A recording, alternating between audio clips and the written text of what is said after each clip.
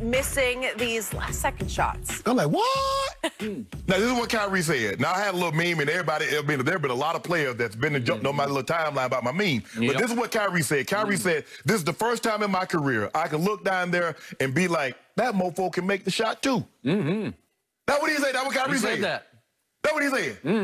And I wasn't talking about LeBron.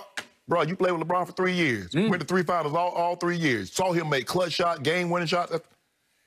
So I'm not surprised, Skip, this notion.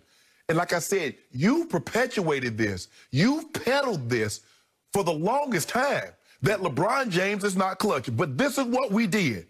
When taking a tying or go-ahead shot, when trailing in the final 10 seconds of their careers, I want to repeat this. Make sure I'm reading this correctly. When taking a tying or go-ahead shot, when trailing in the final 10 seconds of their careers, Kyrie Irving is 25%. Kevin Durant is 26%. LeBron James is 28%. This notion that you have perpetuated and somehow convinced the mass public that LeBron James is unclutch and Kyrie Irving and Kevin Durant is more clutch is just not true based on the numbers. Men will lie. Women will lie. Even kids sometimes will lie to get what they want. You can't lie on these numbers. It is what it is.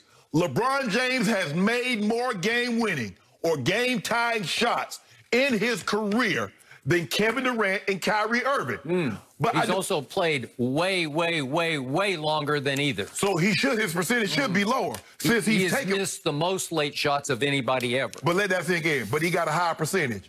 So he can't be that bad if his percentage, you taking less, but your percentage is lower than me and I've taken more. Shouldn't it be the other way around? But I just want to know one thing. Had the situation been Anthony Davis takes that shot, LeBron James gets the rebound and takes a 12-footer, you said the greatest mid-range shooter in the history of the game. If LeBron James had clanked that very shot, what would you have said? Well, at what point in his career? I just go on time.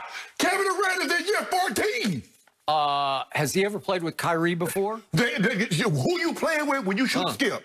When I'm catching the pass, I ain't like, you know what, John Elway's not throwing me this pass, let me drop it. Oh, this guy not throwing me this pass, let me drop it. Okay, that's different. You're just reacting. He has to make the call to throw you the ball. No. You don't have to make the call.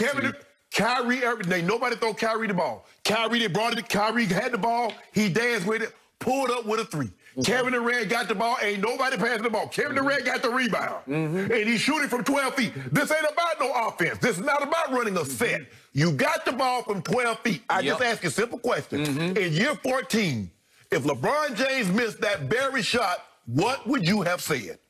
I would say what I've always said about him, no clutch gene. So KD got no clutch gene? All I know is I watched Kyrie Irving in a Game 7 at Oracle against the Warriors win LeBron a ring by making a last shot that won the game. So we're not going to do it. So we're not going to do anything about that 8-0 run that LeBron went on by himself when they were down. We're not going to do anything about that in the fourth quarter. He's really good at that, but Kyrie is really good at that. What about that block? Okay, why did Kyrie say what he said? The quote that you read. Kyrie said the earth is flat. Okay, the point was, what he didn't say in that quote spoke volumes with high volume because he did not mention LeBron. You would have thought he would say, other than LeBron, to end the quote. Right. No, but he didn't say that. He left him out because he does not believe LeBron is a last shot taker-maker. Just because you don't believe it doesn't make it true. Okay, I'm just telling you, he knew what. Kyrie is not anybody's fool about this. He's a smart young man. I know he's got some wacky theories, but he's got depth to him. He has high IQ. He has high intellect, and he knew exactly what he was saying. That's the first time in my career where I got to look around and say, wait a second, that guy can make that shot just the way I can make that shot. My thing is, and people thought I was taking a shot. I'm not taking, I understand. Nobody, Skip, if you take those kind of shots and you make 30%, you were all world. This notion that people make 50 and 60% of game tying and game winning shots. Nobody does. Nobody Jordan does. Didn't. So people thought I was taking a shot at K. All I'm saying is what Kyrie said. Okay. Is that they can make those shots. Okay, that was your time. Had LeBron missed that shot, Okay. I don't know how many guys. Obviously, Kevin Durant's first go-around with the Warriors. Yes. After he joined forces with the team he had down 3-1 in Oklahoma City. In Game 3 in the Kings Palace up in Cleveland, Kevin Durant made the shot of shots. He shot a three right in LeBron, like he just walked right into a three right in LeBron's grill and made it, and it won the game. It flipped the game, okay? So that's when I sat back and said, wow, that's a big-time shot. He made two, and he followed up even though they were ahead, the next year he made another big shot. But, Skip, you're talking about 2 shots. How many of those has he taken? That's what, see, when LeBron make that game win against Orlando or the Chicago or Indiana or Toronto, nobody mentioned that. Okay, now, Kevin, Kyrie are thrown together. They're playing together for the first time as Brooklyn Nets. And I will give you this. They have been a disappointment so far after a sensational 2-0 start. Now they're playing high-level defense. They're playing detonating defense to start with. Yes. All of a sudden, they started resting on their laurels, and they're not playing with the passion on defense that they used to. So they have fallen to 3 and 4 because they've lost 4 out of 5. You told me that you call him Antony because there was no D in his name. He's the assistant coach. And what did they? And Steve Nash is his prodigy. It was his guy. Yeah. All right, so what did he always preach? They're gonna outscore everybody. That's what he had. That's what he tried to do in Phoenix. That's what he tried to do in Houston.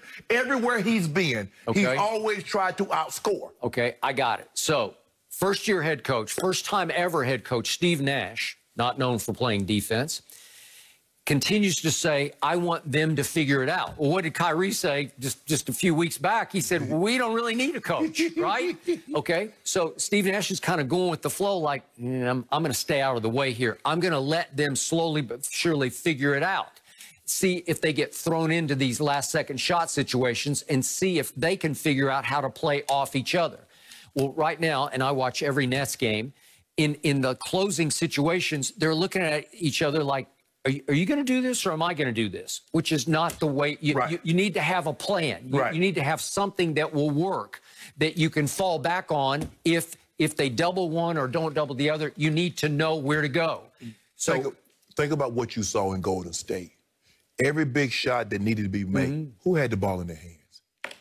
Steph Curry on that team was a 2-time league MVP, Skip. No, I agree. Kevin Durant took those big shots every time, finals. but it was because Steve Kerr put his foot down and said, we are going to run plays for Kevin in that situation. Steve Nash needs to stop trying to be like Phil Jackson. Everybody want to be Phil. Let them figure it out. Scottie and Michael will figure it out. Shaq and Kobe will figure it out. I agree. Bro, call a timeout. All right, so what happened in this last sequence? Let's look at it one more time. So Kyrie dribbles it up, and he dances, and he creates a shot. He got a good look. And it was a clean look. You know, like he danced and got a look, and he back irons it. And then TLC goes up and back taps, shocking Kevin Durant, who's completely caught off guard because he thinks the game is over once Kyrie back irons it. He is not ready to shoot this shot, but it gets tapped right back to him. And he shoots an awkward sideways, leaning sideways jumper that he wasn't ready to create. He did not have it in his mind. He thought the game was over. I remember LeBron took one of those shots, and it hit the back rim. You're like, LeBron, you hit the back rim, so what happened to the front of the rim? When has LeBron ever taken a mid-range jump shot in his life? Don't do that, Skip. I mean, he takes those fallaways, but... And make them. Yeah. And make them. Yeah, because he's like Mike. Mike. You see them threes? How many game-winning threes has Mike hit in his career? In 15 years, how many? I need to tell you how many of my guys hit. Who you want with the ball in his hands late in the clock? I think I'll take Jordan. You see what you've done? Well, even though LeBron has a better percentage making those shots, you still want Jordan to have the ball. What happened at Utah in Game 6 to close out his real career? What happened? That's no real career. He just said, I'm going to go steal it in the corner from Karl Malone. I'm going to dribble it all the way up. Pippen's going to be over on the wing saying, I'm open. And he's going to go, no, I got this. I just want to know one Brian thing. Russell, he's going to push off a little bit. He's going to go up and he's going to hold the pose at the...